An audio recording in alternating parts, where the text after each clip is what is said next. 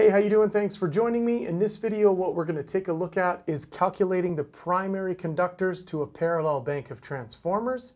In a previous video, we looked at calculating the primary conductors and secondary conductors for single transformers.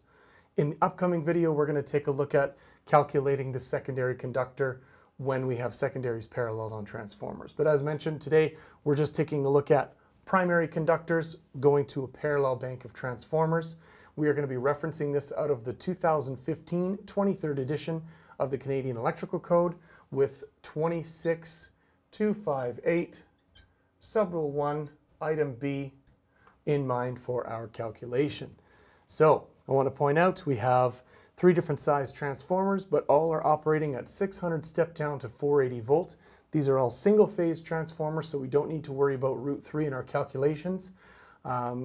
So if we take a look at 26258.1b, it basically states that when we have a parallel conductor or multiple transformers fed from a single conductor, we are going to take all of our rated currents, add them together, and then take 25% of our largest rated current and throw that right on top. We're going to do it slightly differently, and we're going to achieve the same result.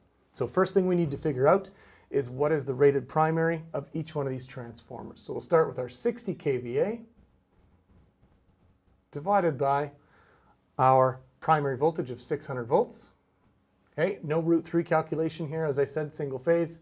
This gives us 100 amps. Next, we move on to our 40 kVA. Divide that by, again, our 600 volts, which gives us 66.67 amps for rated primary. And for our little 20 kVA, divided by 600 volts gives us 33.33 amps. So there's the rated primary current of each one of our transformers. Now what we're going to do is a little different. We're not going to add them all up and take 25% of our largest. We're going to apply that right away.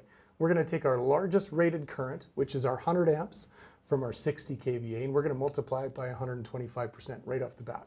So we're going to go times 1.25. That gives me 125 amps. Now all I'm going to do is take the rated primary of my other transformers in the bank, and I'm going to add them right in there. They don't get the 125% treatment. I just add them straight in. So we have 125 plus 66.67 plus 33.3. We should end up with a number somewhere around 225 amps. Okay? That is the minimum size that my conductor can be. That's the minimum ampacity of my feeder conductor supplying this group of transformers. So we're going to take that to table 2, and we're always keeping in mind the termination temperatures. We have a 75-degree termination temperature, so we're going to go to our 75-degree column, and we are going to select a 4-aught conductor, good for 230 amps to supply that group of transformers. As mentioned in the next video, we're going to take a look at what happens when the secondaries of our transformers are parallel connected. Hopefully this has helped. Thanks for watching. We'll see you next time.